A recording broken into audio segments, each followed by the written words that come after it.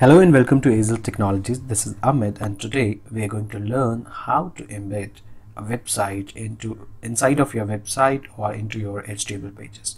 For this, I'm just going to take my own website, and this is the website that I want to be integrated in any other website. So let's say this.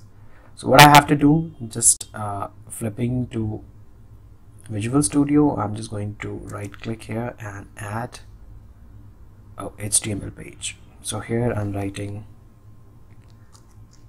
embed and just open it. So here I have to use, how I'm going to embed this, I'm just going to use iframe. So iframe src http://www.azels.com, and in this way I would be using this, and I have to use here the frames. So what I'm going to use it here, like width, I'm going to say this is going to be 100%, and then I'm going to say height, it will be approximately 560 pixels.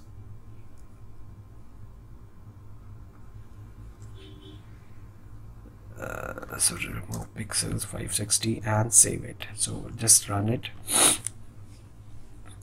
You can see that my entire website it's here, it is here, and I can just scroll down it, and this is my website. Entire website is embedded here.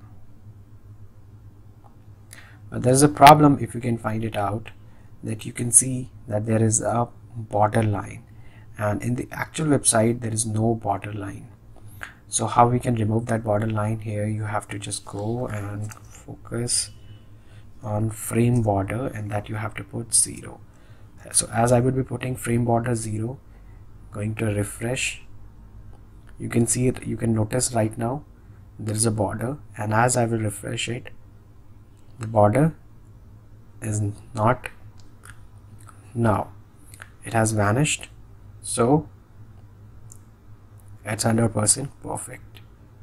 You can go anywhere. So inside of this, and you can check out the URL here, it is only your embedded. So you are going and checking everything here, but the thing is that it is not moving. The URL is same, it's not changing any page size because you are running in localhost. You can even do that in your website even. So if you want to integrate any third-party website outside, and you don't want to show that what is the actual source or actual URL, so you can do like this. So thank you so much guys, I hope so you enjoyed this video. Please like and subscribe, and if you have any question, please write on the comment section. I will definitely try to give the answer. Thank you so much guys, have a nice day.